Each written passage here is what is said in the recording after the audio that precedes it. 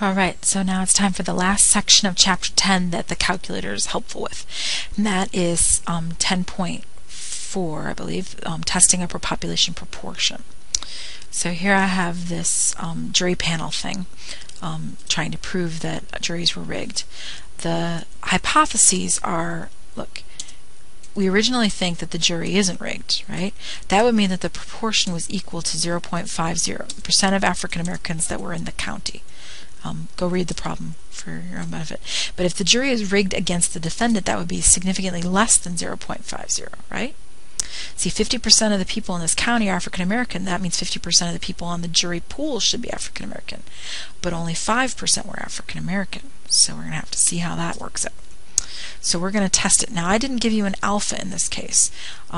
There's a reason for that, and you're about to see it, but that's okay. I'm going to set alpha to be 0.001. I mean, why not?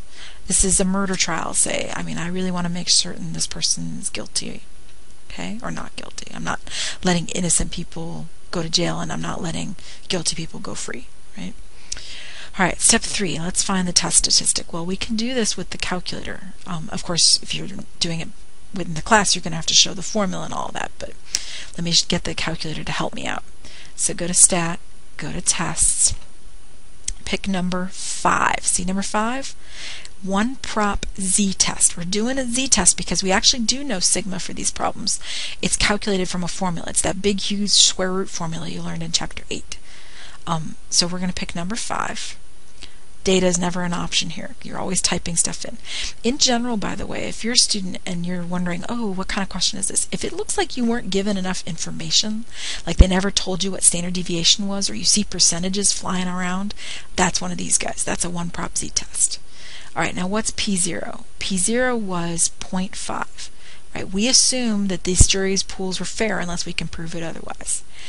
X. Now this is the tricky part. X has to be a whole number. Okay? I only know P hat right here. See it? Let me show you it to you. P hat, which is my sample proportion, oopsie, come here, little hat, there he is equal to 0.05.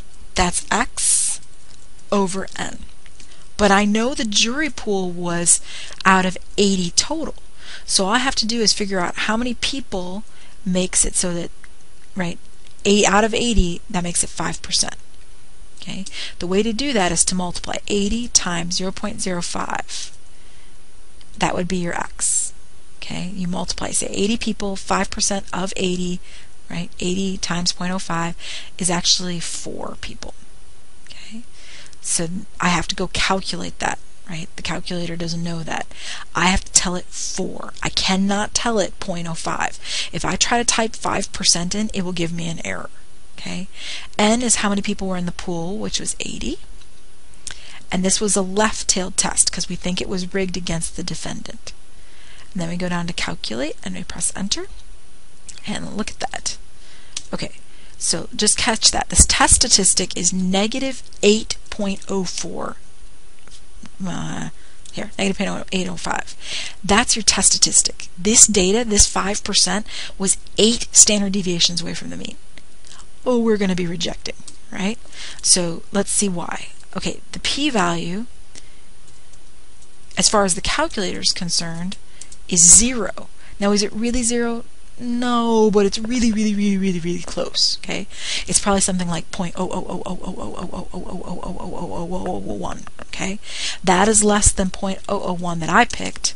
Therefore, which was alpha, so we reject H0. That's the p-value method. If you want to do the classical method, you have to get your critical value, which would be inverse norm 0.001, which is the one I set up. It's a left-tailed test, so it's fine to do that one. If it was right-tailed, you would have done 0.999.